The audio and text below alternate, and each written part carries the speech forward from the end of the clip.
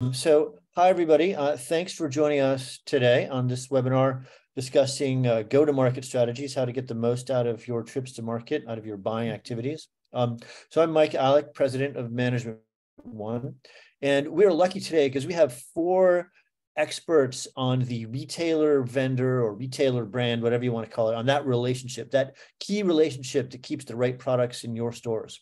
So we have Kelly Helfman, the president of Informa Markets Fashion, who runs the Magic Show, the Coterie Shows, Project, and has been in the business of connecting brands and retailers for many years now. We have Doug Hilfiker, who is a retail expert with the Management One, and one of our leading retail experts, services lots of great retailers, and has really helped retailers with their buying and inventory management, inventory planning for many years, but also has represented brands through his activities as running a showroom. So he really sees both sides of the equation. And then Samantha Connor, who is with the Boutique Hub, their director of wholesale, and specifically runs their new great online platform, Hubventory, again, all about connecting brands and retailers.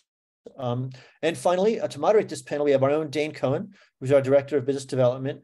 And Dane has a background in family-owned retail, but has also been in sales for several leading brands, including Helmut Lang and Theory. And so he's seen both sides of the picture and can talk knowledgeably about that key retailer brand relationship. So, Dane, I'm going to turn it over to you, and let's kick it off.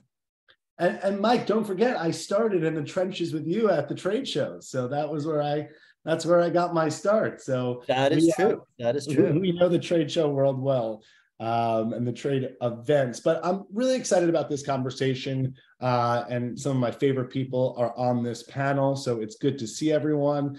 And really, I think that we're in market time, and people are traveling, and retailers are starting to really plan their seasons ahead. And so I think it's always great to just have a level set conversation, one about just some, always timeless strategies for when we're going into events, but really catering it to what's happening right now. What's the overall kind of vibe out there in the retail industry, and how retailers can adapt to what's going on in the current climate. So Samantha, I want to kick off with you, and that is because you are actually sitting at market right now. You're in Dallas, if I'm correct. Yeah. At the Boutique Hub showroom. So, here's the first question I have for you. One of the things that I'm noticing when I'm at events is I could be at an event one month and retailers are flying high. They think they're on top of the world. Everything's great. We're selling. And the next month it's doom and gloom. And I think that's sometimes common with retailers, but it seems to be very, more kind of back and forth than ever. What's the climate on the ground now? How are retailers feeling about the current future outside? Yeah, well, I'll have to tell you. So at Dallas Market is the home and gift week, and then next week it moves into apparel. So sometimes I will do a litmus test of how is market going by the parking. So when the parking lot's really full, then that's a good sign. There's a lot of buyers there. And so I will tell you, the parking is overcrowded. So this is good. Energy is high. I think we're getting ready to head into holiday season. So retailers are feeling positive, and I think they're feeling hopeful, which is something we maybe haven't seen in a while. They know that there's many people that are looking to buy gifts, looking to buy things for family members. Holidays for apparel, you've got all those special occasions and those things coming. So the vibe on the floor is very good. I'm very excited about that. The buzz is good, but they're also, they're having to make some smart decisions. They want to know, what should I buy? I'm hearing that a lot. What should I be buying? Yeah, that's always the question, right? And so, Kelly, by the way, I just want to put it out to all our attendees. Feel free to jump in with questions, write them in as we're talking about topics. We'll try to get to them at the end. But Kelly, I do want to jump in and bring you into the conversation. So, listen, we're now 3 years out plus post that first, March 2020, which seems crazy how far we've come. And there's been a lot of shifts in the industry since then, especially with trade events. So how have things kind of leveled out now? I think we're kind of level set, and I think business is kind of, the supply chains are getting back to business as usual. We see sales kind of starting to become a little bit more stable and predictable. How has it really impacted trade events and, what's going on in commerce on the floor? Yeah, no, I mean, it was really difficult to be in the events business during the pandemic and then be able to come back. It has taken us a while to get back to those pre-pandemic numbers in terms of size of our brand, size of our show. We wanted to make sure that we were really intentional when coming back to market and how we did that to address all the changes that had happened in the industry. So overall, the shows, Coterie, Magic, we're really at project and even sourcing. We're coming back strong. We're about at those pre-pandemic numbers with amount of brands that are doing the show. It's just how they show up, these brands, is a little bit different. So maybe they take a smaller booth and they're doing a more curated collection instead of bringing 10 sets of every single sample. They're smarter because they are still making up from that lost revenue that they had during the pandemic, right? And so they're very strategic also, these brands, on what they're launching at Magic, for example. So a lot of our brands say at Magic and Project in Las Vegas twice a year, this is when we're going to launch and kick off these new seasons. So they have exclusives. They're very intentional about the exclusives that they have at the different shows. Coterie is coming back a lot stronger than ever. I think that New York's really special, and we've seen the New York Fashion Weeks also get stronger post-pandemic. So it's interesting to see the different regions. I do think that these retailers, and probably everybody agrees, are being more strategic on what shows they need to go to, as retailers are watching their budgets and have to make sure that, maybe back in the day, they would go to all regional markets and every single Magic and every single New York Coterie, but now it's really understanding what's needed, thinking about how they shop. And I think it's a good thing. Like, we had to get a little bit more strategic and intentional on how we were going to do our buying. And it's the same on the brand side. Do I have to do all 5 markets? Do I have to do all that? How does my customer need to shop? How can I communicate with them in between these markets and so forth? And so we've now bubbled up those conversations, and we're being very consultative with our brands and our retailers on what are your goals? What are you looking to do? What's your distribution? And let me then map out what shows we recommend for you to go to.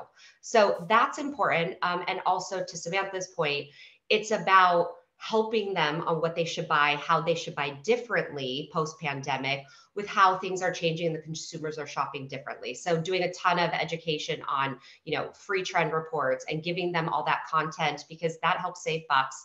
And also, just ongoing help supporting marketing and how they can get more eyeballs to their sites and into their stores. Yeah, and I think that I love the intentionality of it, right? Because that kind of matches up so beautifully with our message here at Management One, which has always been, stop winging it when you go into market. And listen, of course, there's a time and a place that we want to go in and we want to have fun and we want to explore and we want to connect.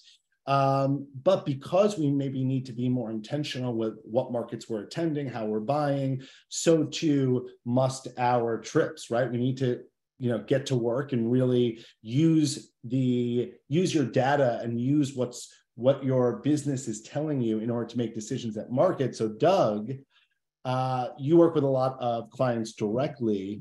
They're going to market. And I really want to get from you a sense of, what should be in a retailer's toolkit when they're walking into market, whether that be reports, data. Obviously, as a Management One retail expert, I would hope you would say your plans, right? But what should they really be going in from a mindset and actual tool perspective? The reality is that the information that they could get the most from is in the open to buy report. The plan on demand, the most recent plan on demand is what gets them the most information. But I always feel like that gives them a picture of what to do, but really they need their point of sale system to go through. It's the pre-planning for markets for retailers they're horrible at that for the most part. Like running selling reports for, if you're going to buy a spring season, you should run a selling report for your spring. You should know what your vendors did last spring season. it gives you, whenever I went to market and the first thing I would do with a rep or a vendor is I would pull out their selling report from last year. And it's it like takes them back, because most of them don't know, most wholesalers don't know a thing about retail. So the fact that you're going into that aggressive, kind of showing them like, hey, I'm not just another schmuck that's here to give you my credit card and buy some stuff. Like, I'm running a business here. And so that's a really important thing. And if they're on the internet with their point of sale system, they can pull up their selling for the last month for the vendor. And it really, I think, sets them apart as retailers. And I would tell you, it's a 1% or 2% of the retailers that even do anything that approaches that. But that pre-planning for market is super, super important. Yeah, and what's so interesting about that, and I find I have this conversation time and time again at market, at events, it's like the retailer has power in this relationship, right? They're the customer, they're going in to buy. And I think sometimes it could feel intimidating when you're walking into a booth and the vendor or the brand has the presence, and that you feel like they're kind of like this, this big presence at the show, but you're the most important person there. Right. You are the end stop for this product. You are the customer at the end of the day. And I think, Samantha, Kelly, I'll kind of throw it out to both of you. What are some tips that you would give to retailers to, one, cultivate these relationships, and two, for lack of a better way of saying it, kind of stand their ground, right? And feel power in their position as a retailer attending a trade event? I'll start. I think it's important to make sure that the brand is the right fit for you as well. So it's often, I'll give the advice to brands, like, make sure you talk to that retailer. It makes sense for you. What brands are they carrying? Like, is it the type of distribution that you want, et cetera? But I think it's super important for the retailer to ask the same questions and make sure that that brand portrays, the kind of business that they want to be doing with their consumers, right? So who are they selling to currently? Make sure that if you have a brick and mortar, they're not selling to too many people in the same region. You need to interview them. Ask how long they've been around, how long they've been at shows. Is there, how new they are. It's really important that you ask the questions and don't just shop the product, because some of these brands are super new and you need to make sure that they're set up for success and they're going to follow through and all the things. So it's an interview process. Often I do tell brands that it takes a couple shows for the retailers really to build that trust and to feel comfortable and come back show after show for those orders. So I think it's also okay as a retailer to make note and order after the show. So take notes, take pictures of what you like, shop the entire show, and then go back and then decide who you want to write with and think on it a little bit. That's great. Ask them about their options. Are they open to drop shipping? Are they open, so you kind of have to create a list of questions to go in and make sure that they're the right fit for you too, at the end of the day. And of course, the benefit of coming to these shows is really seeing the quality, touching, feeling the product, and there's nothing like it. And understanding how they'll work with you differently, maybe to set that relationship apart versus some of their other retailers.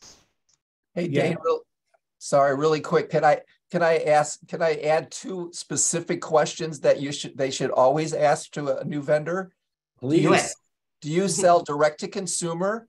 And what's your retail markup on your when you're doing that?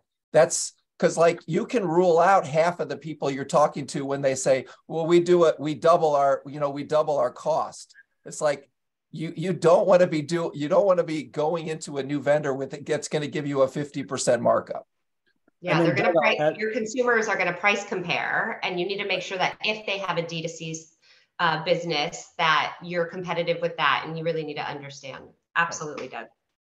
And I'll add one more. What's your markdown cadence, right? Because you don't want to be stuck with a D2C brand who's marking up only 50% and is taking markdowns all the time, and you're never going to be able to really, make any margin on this brand. You're always going to be competing against them. So that's great. And I think that, Kelly, that list of questions, walking in and having, what are your ship dates? Do you have any show discounts, right? All of those preparation that's going to, really make you walk into a vendor's booth and, you're going to knock them off their socks a little bit because they're going to be taken a little bit aback. I think that's a good thing. Keep them on their toes. Yeah, for sure. And all this is about, building relationships, really. And it's that start that conversation. Who's the decision maker at this booth? Who's the decision maker for this brand? And then introduce yourself. And then that's when you can hit those questions. And really, if they're smart, they want to grow with you. They want to see you succeed. They don't care just about that sell in, they want the sell through. And so creating that relationship will help that happen. Yeah, and Samantha, we were talking a little bit before before we went live about how retailers could actually extend the relationship beyond just the events, right? And I think that part of what you and your team at Hubventory have done is kind of extend that. And I think that there was a feeling at a certain time that there was almost a competition between the online marketplaces and the online wholesale marketplaces and the actual events. But I think you view that differently. If you could share kind of how you view the relationship. Yeah. Well, and I would say being at market and, going to Magic and going to all these, markets, nothing will ever replace the in-person experience. No matter how good a product description is, you don't know how rigid that denim is, how stretchy that is until you get over there and you feel it, you touch it. Everything looks great in a picture. We all know that. That all looks good online, but you really need to make that relationship. So what I like to do, or suggest people do with Hubventory is either use it as a pre-market tool. We have trade show calendars on there so you can see who's going to be exhibiting at Magic, who could I meet there possibly, make a list, and then go in and, like Kelly said, do your interview, do all that. But this kind of helps you make that shopping list before you go. And then also to continue that relationship and things in between markets. It helps those brands because they are getting customer acquisition. They're getting in front of retailers that may not know them. So they're getting that exposure. But for you retailers, it helps you in between the show. If you need to do a reorder or you're looking for something that you want to get in between the shows, it's a supplement to it. But I encourage everybody to go to the shows, see the brands, make that relationship, touch the clothes. I always say also, don't take it personal if the brand interviews you as well, because they're making sure that you're, as a retailer, the right fit for them. And you carry brands that they want to hang with at retail. So never take it personally. It's really important that the brands are doing that as well to make sure you guys are a good fit for each other. Also, to Samantha's point, use the tools we have, because pre-show up into, a month to the show, you can go on Hub has it, but you can also go on Magic or Coterie or project websites, and it has every single brand. It has the products they carry. So if you're looking for women's dresses, everybody comes up, footwear, etc. And you can really map out the people you want to see. Like Coterie, you really need to make appointments. Magic, you could pretty much just walk in and that's okay. But always leave time to just walk the floor and find new. That's why you're there, right? That's what sets you apart. You can go see the brands you know and love and always work with. But what's going to set you apart from the retailer down the road is that you're going to discover new that maybe they didn't because they didn't go to the show. So give yourself that time. Ask what are the exclusives at Magic or at Coterie or any of the shows that I can only buy here. That's also a different product that you would have from other people. So that's the advantage, but you can do a lot of that pre-planning. And then of course, like making sure, Dane always speaks at our shows, right? Like you also mark all that free, amazing education that you're going to get only on site at the shows. So you can plan it accordingly to say, I can go listen to Dane, give this great presentation to help my business, and Kelly's trend, conversation. Then I could go shop for a while, then leave time for new. Oh, and by the way, go see Ludacris. Yeah. Work hard, play hard. Big name. I like this, Kelly. I'm excited for this. If anyone doesn't know, Ludacris will be performing in Vegas at Market coming up in August. So very excited about that. Doug, we actually have a question that came in that I want you to take. And Kelly just, ended off talking about going out and discovering new product, right? And leaving some time for that. And I think that's always a constant question. How much do I go back to the well of the legacy brands that have worked for me versus new? And Tom Moore wrote in, we've been looking to reduce the number of vendors. So we are looking at the vendors that do not turn a good margin for us. So that's a great way maybe to weed out some vendors that haven't been working for you. But we don't also want to become over-reliant on just what we've always had. So how do we find some new, and you had a great perspective on this that I'd love you to share with everyone on news. Well, and so, yeah, thanks, Dane. I'll definitely share that. But one of the things I want to remind everybody, as a retailer going to market, remember, these are all salespeople. Their job is to sell you, right? They're not your friends. You might have a few friends after a number of years if you've been through some difficult things, and find out who's going to help you when you have a problem and you're not just giving them another order. But just remember, you are being sold stuff. So you're the customer. Trust, like, test, but verify, right? You don't go crazy with anything you see for the first time. Give them a test order, see how happy they are to test something. And if they're not happy to give you a test order, then you really need to think about whether you need to do it. But I think, Dane, what you were talking about is, like, make sure at market you go in a lot of places that you would normally overlook. Like, look for the very small booths, because that might be a new company with a new owner that just got into the business. You might be able to get exclusives from them. It is still an item business.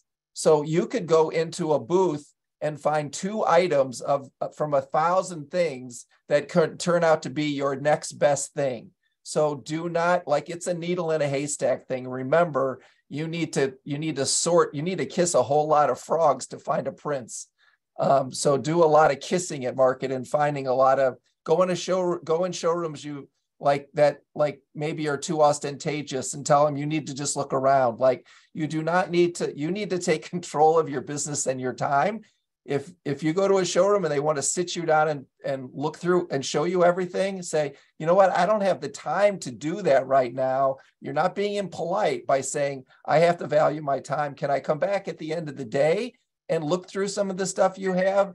Because some people want you to sit down and they want to walk you through everything. And that's fine if you know and you have the time. But if you don't have the time, you need to guard your time and make sure you don't get caught in somebody that's a waste of your time.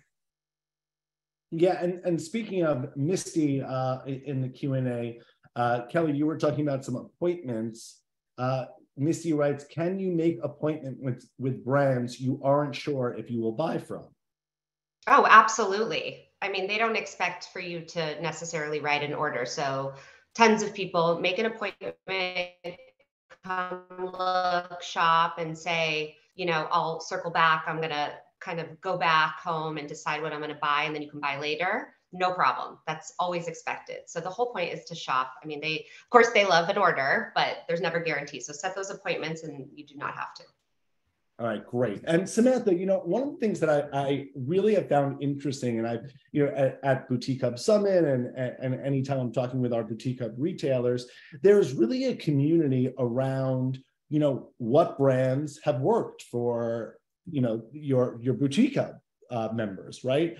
And so can you talk a little bit about how you view the vetting process? Because I know that there are some brands out there that, Boutique Hub members say, oh, they ship on time, they're wonderful, the product's great quality, and that's almost a great way to really vet the brands out there. So how do you guys think about the vetting process, so to speak? Yeah, I think that's so important, to know who it is that you're buying from. So any brand that applies to be part of the Boutique Hub, they do go through a vetting process that includes, how long have you been in business? Where do you sell? What are your price points? Sharing line sheets, looking at their social media, looking at, their e-commerce site, that part. And then the other part, which I think is so strong about our community, is like what you said, what are the people saying about this brand? And so we'll go through our Facebook groups, and retailers are not shy about talking about when they have a bad experience. So they'll share that information, and they're equally as kind when they have a good experience. So I think that is just something that kind of gives you that trust factor as a Boutique Hub member, is knowing, okay, if I see this brand and they've got that pink circle on it at market, or they're on Hubventory, I know that there's been a vetting process. And when there are issues, we do have a complaints form, and they can fill that out, and we look into each and every one of those. And obviously, if several of those build up, then that trust is broken and the partnership ends there. So, but it gives you that safe hold of like, okay, Boutique Hub told me that this is a good brand, and the other people are working with them as well. Chances are that relationship is going to be in a good spot. That's great. That's great insight. So we have another question that came in. Do I have to, I love this question because I have an opinion here, but I want to see what Kelly and then Doug has to say. Do I have to leave my order at the show, or is it okay to take it back to the store and make sure I'm on budget? But I think this question comes up a lot. Like, and Doug, you kind of hit it. You are working with salespeople, right? They're trying to sell you. So Kelly, I'll let you crack this one first. Should people be, is it more of a looking event? Should people be writing paper? How do you balance that? Oh, I think you're on mute, Kelly. Sorry. I don't know what happened to the sound. No. Uh-oh. All right. Well, we're fixing your mic issues. Doug, I'm sure you have an opinion on this. And Kelly, just try to jump in if you can. What advantage is it to you to leave the order at market? Is this a new vendor that you want to make sure you lock up? That might be something, that might be a reason to leave an order. Are they offering some kind of a market incentive? That might be a reason to leave an order. Is it a reorder of something that they have in stock that you can react to at market? That would be a reason to leave an order. But there's no reason. The one thing you need to understand is you'll build up credibility with vendors when they try to get an order out of you, and then you go home and get them an order in a very timely manner, so that they know when they work with you. The most frustrating thing for a rep or somebody that works with a brand is to work with somebody continually and you're not seeing any paper from them. Like, that's a really good way to alienate a brand or a rep or whatever. So like, communicate very clearly about what your intention is. I plan on taking this home. I write my orders within a week after I've analyzed my budgets and got them. You can follow up with me in a week if you haven't heard from me, and I will tell you where I'm at. You just need to be really clear. Thanks for your time today. This is one of the new vendors that I'm thinking about and considering. If you don't hear from me in a week, you can get back in touch with me and I'll tell you kind of where I am in the process. This order is going to be really much bigger than I thought it was going to be, so I need a little time to process it, but you will be getting an order from me. Like, you just need to have a very clear expectation of what they can expect from you. Dane, can you hear me okay? We got you. Okay, cool. I think it said host unmuted you, so I'm back in business. One other thing, Doug, you said it all, would be they don't like when you're an order canceller. So it's better to know you want to move forward with an order, because if you keep making orders and canceling, that's really hard too. So often they'll really ask for that deposit or want to figure out something financial to lock you in, because they'll often, if they don't have immediate goods, they'll produce, assuming that order is coming in, and then you cancel. And that's when they get stuck with extra inventory, and it's really upsetting for them. So you have to understand that if you're going to cancel, that's going to create a bad relationship. And the same way boutique and retailers talk, brands talk. Oh, that buyer, they always cancel, or they don't pay, they're, on time. Like, so it's a thing. You want to make sure that you're really ready. Yeah, I think being respectful is really important. I think one of the things that has changed, post-COVID, is I do think that vendors are getting much tighter with ordering, right? So they're not holding as much inventory as they used to. They're trying to run a leaner business. So if you don't write that order, where maybe you used to have a little more time, maybe you could expect that they have some extra and some immediates. I do think there is something to be said about, you want to place your order and secure your goods, especially if this is a vendor or product that you really need in your business. And then one other thing I just wanted to mention on show specials, and Samantha, if you have any opinion on this, is, if you get a show special and you're buying in bulk you still have to make sure you need that product, right? It's like if I go to the supermarket and it's buy 4 cartons of eggs for the price of, for half off, but I don't need 4 cartons of eggs. They're just going to sit there and collect, take up space in my refrigerator when I don't eat that many eggs or don't need that many eggs. So I think it's really important that we kind of stay grounded at market. And sure, if you have a great vendor and spending some extra dollars is going to push you over to free shipping, yes, do it. But you also want to be careful that you're not just kind of getting high on the deal and really not looking at, well, do I actually need this product? So Sam, I'm sure you're seeing show specials all the time. What are you seeing out there? Yeah. So yeah, today just walking the floor. That's what you have a show special. Here's my show special. Say exactly what you're talking about. And it is. If you don't need it, you don't need it. It doesn't matter what the special is. If that's not a product that you can sell, don't bring it into your store, no matter how good the deal is. But I do think like it goes back to, once again, the relationship, and you are going to be sold. But if you can build the relationship with these brands, I just really emphasize doing that, because they're not going to try, if it's a brand new relationship with, they're not going to try to push product on you that they know you can't sell, because that won't cultivate a long-term partnership. And that's really what you're looking for. And I will say this, being someone, and Doug, I'm sure you can relate to this, being someone who worked on the as a wholesaler on that side of the business, I would help the people who were, great to work with, right? So if someone needed a swap, right, and I could get them back into some product, sometimes I'm going to honor the people that have just been really kind to me over the years, and we've worked well together, and they do place their orders on time.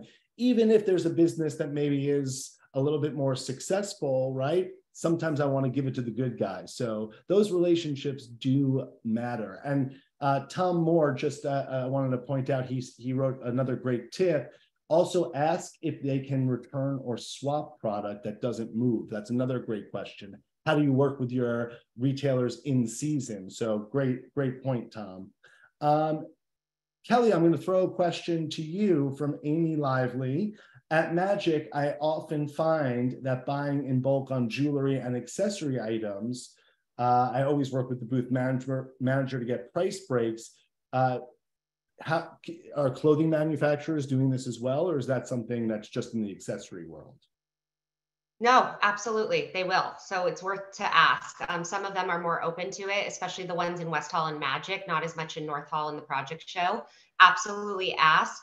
A lot of it will be dependent on if it's just extra inventory, because it's different than accessories, right? So, but worth it, especially in the trend section, less in the young contemporary or modern sportswear section.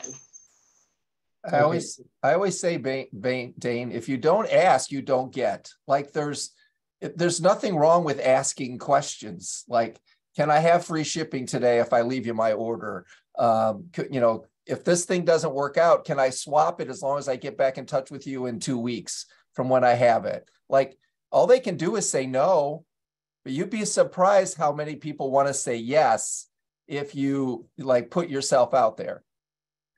This is a personal anecdote, but I always find that whenever I'm shopping or at a street fair or even a retail store, I'll always ask, do you offer any discounts? Do you have anything going on? Could you do anything better on the price? And my friends always have to like walk away and hide. But if you don't ask, you don't get. I love that, Doug. Hey, Boutique Hub, Informa, do you guys have any list of great questions to bring into market? If there's any resources out there that you could share with our community, we'll link up with you and try to get that out. But we do. We've got the education part taken care of. I always think of Sarah Burks, and when she picks up something, she doesn't say, how much does this cost? She says, how much can I sell this for? So simple things like that on really looking at, you're investing in inventory, you're not buying cute clothes. So we've got a whole, Q&A list of that, and even organizing what brands have done well for me. Like you guys said, hold up POS, make sure you know before you go. So yeah, we'd be happy to share that with you guys. Great, that would be great. And for the shows, if you're a first timer at any of our shows, whether it's Las Vegas, New York, Nashville, we do a know before you go. It's always on social media or a webinar. So if you're signed up as a registered buyer, you will get the link to join our know before you go, where we really give all those tips and tricks like this. You could ask specific questions if we didn't cover it. And at Magic, I always do a panel right at 10 a.m. or 9 a.m. on opening day, where it's like how to shop the show 101. And we'll go over how to, find specific booths, what events are going on, how you shop it, what you ask. So make sure you look at all the educational content that happens at Magic or Coterie or Project, because we're doing like how to shop the show 101, and we'll give you all that insight. And of course, there's a ton of resources online at Magic Fashion Events, and also our social channels for first-time buyers. So we're constantly wanting to help you. We have a retail relations team, and their whole job is to help you, the buyer, be able to have a great experience. So they're like your personal concierge consultant that could help hold your hand through this process. Because often, you know, the benefit of coming to like a Magic marketplace is you can shop all price points, men's, women's, kids, footwear, apparel, accessories, gift, all in one area, right? And so it's such a good use of your money to get your ROI. The flip side is I get that could feel a little bit overwhelming. So we can very specifically tell you based on your needs exactly where to shop and go, so you don't feel overwhelmed. And that's what we're able to do in retail relations, or I can help you at any point to say, oh, this is the type of price point. I'm looking for footwear and accessories. You need to go to just this hall and spend your 2 days there. Yeah, and I think, Kelly, that's such a good point. And I think I think as I've seen market evolve over the years, I think there's been a much more community-minded focus. But I think there still are a lot of retailers out there that feel like, hey, you know, I'm just running in, I'm doing this by myself. And there's so many resources. Why not take advantage? Whether it be the retail relations team, whether it be if you're a member of the boutique. I mean, Samantha, I know, will you be at Market in August? Will you be at Magic? Yes, I've got to see Ludacris, so of course I'm coming. Yes, right. I'll be there, and we give our we give our boutiques a list of brands to shop with that are vetted. I mean, yeah, there's a lot of support that goes into that. Right. So you have these resources, you have community, and I really do believe in that. The more I've gone to markets and educational events, there's really so much to gain outside of just that, the buying and the commerce part of it, and really lean into some of those educational programming. Shout out to me, I'll be speaking at Market, so a little shameless plug. But I really do think there's some really powerful outside of just the one-on-one commerce. So I'm going to take some questions. I see some questions are pouring in. We love to see the participation. So I will throw these out and try to direct them to who I think may be the best person. But right. So this is a great question. I think we have 2 questions about canceling orders. So what is the etiquette around that? Doug, I think you probably would be able to kind of speak to that. When is it, you know, appropriate to cancel an order, both before it ships, or, you know, when is that appropriate? Well, if you feel the canceling of orders is the least fun thing that there is to do in retail. It's like you're becoming the worst customer that walked in your door in the last month. So you need to remember that. So if you're going to cancel order, or if you feel like you need to cancel an order, as soon as possible is the best time to do it. The longer they have to deal with that, and then every company handles that differently. Some of them are going to threaten you with their lawyer saying, you know, you signed a sales contract, we cut this stuff special for you. They usually have a first line of contact with your customer the salesperson, whoever you're calling in to cancel an order. And so they're going to tell you that. And I would say that 80% of people like, oh, I've got to take this, I can't cancel this. But the reality is, if it's something you really need to cancel, you need to push through on it. So you probably need to make a phone call, send an email, send a fax, and make sure you communicate in every way possible that you plan to cancel this order and you won't be receiving it. So that way you'll have their attention, and then you'll put it in their court, so to speak, because nobody likes to take an order cancellation, and they're going to, most companies are going to fight you on it, which is why you have to be really strategic about the orders that you are placing, because it's the least fun part of the business. Yeah, and just a little tool that I think is a great tool to kind of prevent that so that you're tracking what you're buying in market. They're a partner of Boutiques Hub as well. Faves, it's an incredible app that you can really track what you're buying and noting at market. So Ula, I don't know if you're on the webinar today. Ula is the founder of Faves, but it really is a great tool. You could go, you could take pictures, you could take notes, you could kind of keep track so you can make sure you're not over assorting and buying, multiples of the same types of items. So that's a great way to sort out what you're buying at market. So even if you need to tell someone, hey, I need a week before I write that order, you have some buffer room to really see what you took notes on.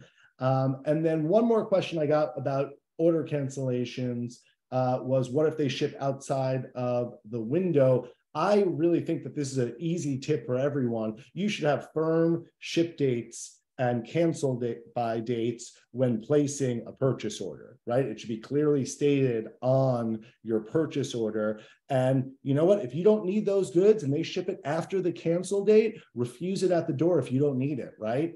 That's on the vendor. You've done your part and you've approach this correctly. So if they're shipping outside of that ship date and you don't need that merchandise, just simply refuse it, and then it's on them.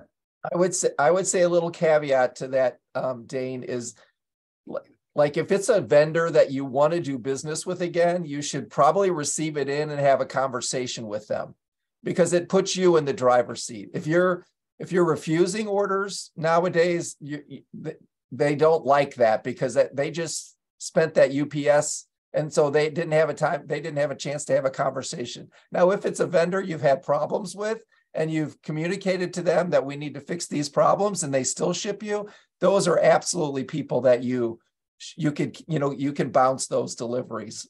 But I wouldn't do that on somebody that you want to have an ongoing relationship with. That's a phone call to say, hey, this stuff showed up two weeks late. I don't need it. Because then you get in the driver's seat. Like, you don't need it, but if you could get it for 50 off, couldn't you probably use that couldn't you use those goods? So that's why I would like to say, is because it kind of puts you in the driver's seat too.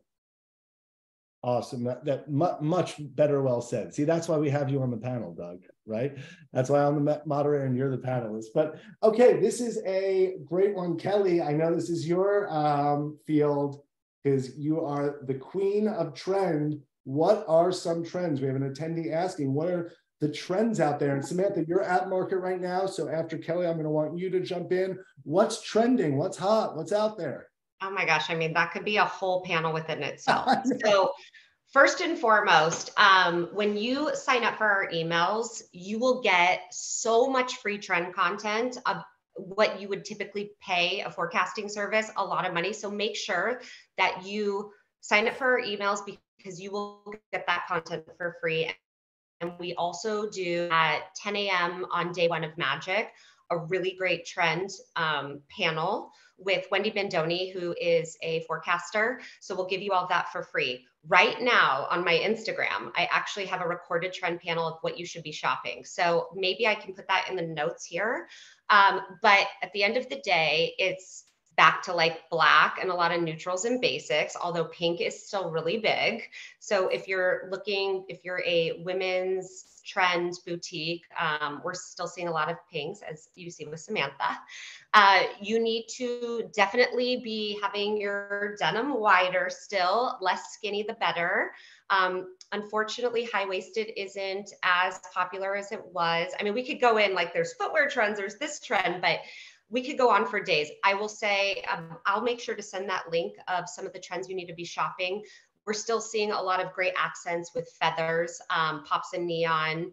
The maxi skirts are big. We're seeing denim skirts that are long. A lot of 90s influences with cardigans that are kind of just have a couple buttons that are open for the younger demographic. Cowboy boots, big still, a little bit less on the metallics and more on the neutrals, and a lot of playing with denim on denim. So don't think like, what is it, the Canadian suit, but Yeah. Tuxedo, thank you. But people are definitely matching different denims or playing with cutouts, with, overlays and frays and fringes and all the things. So I will put that where you can find my whole presentation. It's an Instagram live that will give it to you all. We go over colors, we go over pieces, we go over eras, patterns, on all fronts, apparel, footwear. All right, awesome. Kelly, you could drop that link right in the chat if you want to. We could also send it up as a follow-up. Sam, what about you? Anything that you're seeing out on the floor that's getting you excited and revved up? Yes, yeah, that's what's always so fun at market is to walk and just look. Like you gotta do those couple of laps the first time and say, okay, what am I seeing repeated over and over again? For sure, that double denim, denim on denim, like Kelly mentioned, seeing that a lot. And then also, I think that matchy where it's orange on orange, leather on leather, monochromatic all the way down. And a lot of that is being done in those neutrals that she mentioned. Something exciting I've seen too is a lot of lace. So as we move into fall and winter, tights and pattern tights, and the detail on those, that's going to be big. And I haven't worn tights in a long time, so I'm excited that tights are going to be coming back with that as well. And then color wise, as much as I love pink, seeing a lot of fiery red. So I think I'm going to have to change my lipstick color so I can wear the red, but it will be worth it because that color is just really beautiful. So I'm excited about what's coming out. I think for a while, I felt like we saw a lot of the same over and over again. And now I think people are getting creative again and getting fresh. So it's going to be a good season for buying. Great. And Doug, I hear you look great in fiery red, so that's perfect. I was just going to make a comment about you need to make sure you keep that tights thing in mind, Dane.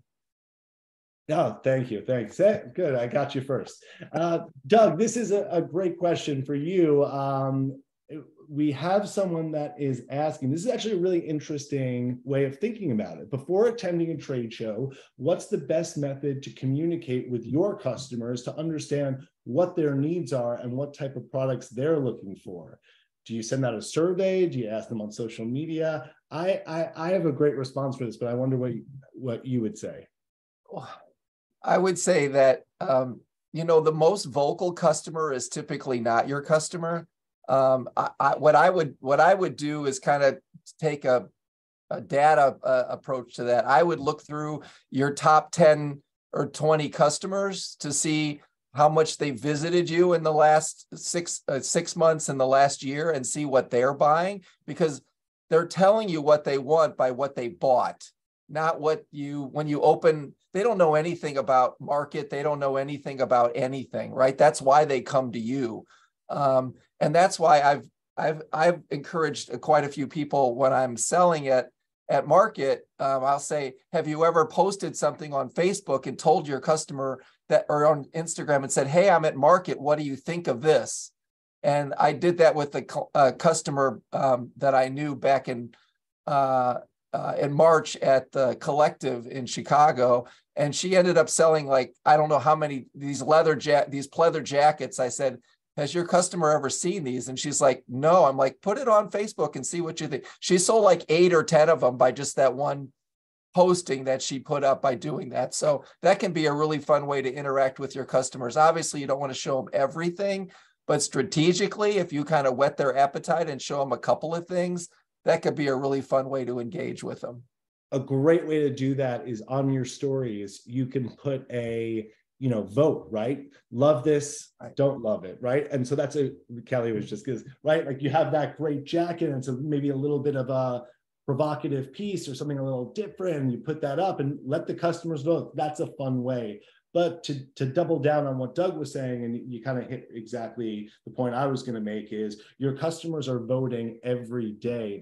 You're giving them a survey every day, and that's what they buy, right? It's in the data. So that is the best way. You're going to start seeing trends in purchasing history, and that's actually going to be able to help you make future forecasting decisions.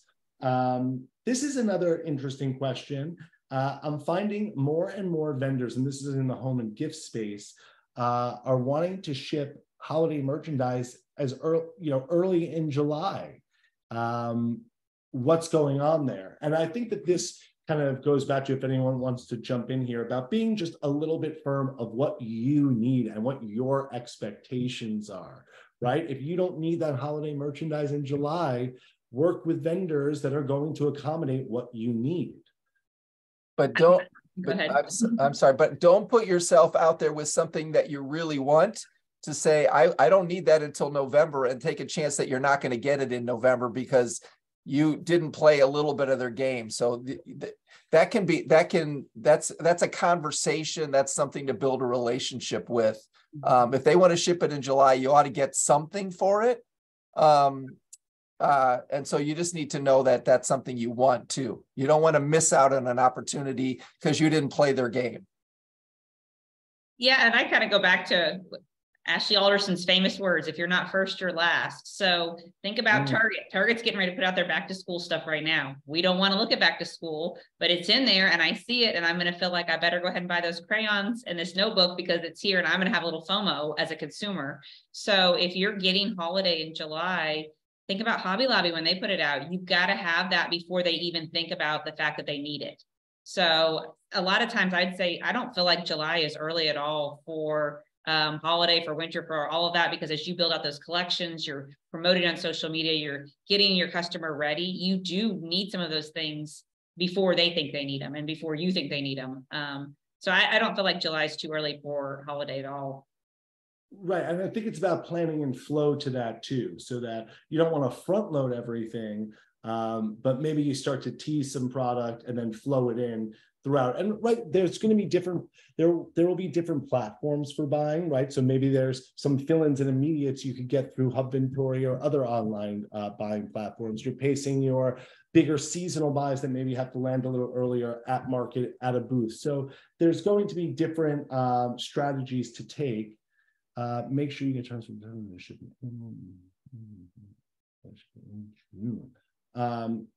We have someone that's saying, and this is a good point, no one we haven't brought up. Greg Smith says, make sure you get terms if they ship in April. I'm mostly housewares, and that's how I dealt with all this holiday shipping in July. Terms, that's something that we haven't talked about. And it's kind of like an old school thing now, but terms are like, terms are a conversation that you should be having with vendors. You don't have to pay everything on a credit card, right? Terms are there for this exact reason. Thank you, Greg. Thank you, Greg. Thank you, Greg, right? They're there to help you beef up your inventory and still have a little bit of time to pay it off, right? So if you can get terms, if you could have that conversation with vendors, Doug, Kelly, I don't know if you have any input there, but I still think it's an important conversation. Yeah, it's never a bad idea to have a credit sheet that you have already filled out that you're carrying with you to market, that has your bank reference, that has 3 to 6 brands that you already work with. So you really want to add credibility. Everybody's gotten too demanding with the credit card, and you need to start pushing back from that a little bit. If you only get 5% of your brands to give you terms, that's something that's more than nothing.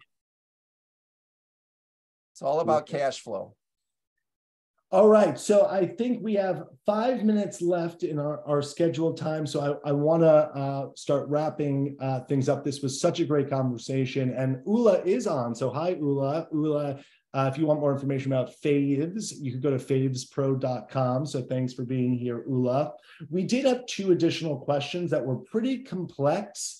I don't think we'll get to answer it here. So if you have any questions, email me. You could contact us through the website, and we'll be happy to either connect you to our panelist or answer it ourselves. So with the last 5 minutes, I'm going to do a little lightning round and ask some questions. Samantha, what do you think is what is your #1 market tip for a successful market trip? I'm going to not say wear comfy shoes because it's not all about the shoes, although that is important. It's planning ahead. You've got to do your homework before. This is an inventory investment trip. Don't show up and just say, I'll just figure it out when I get there.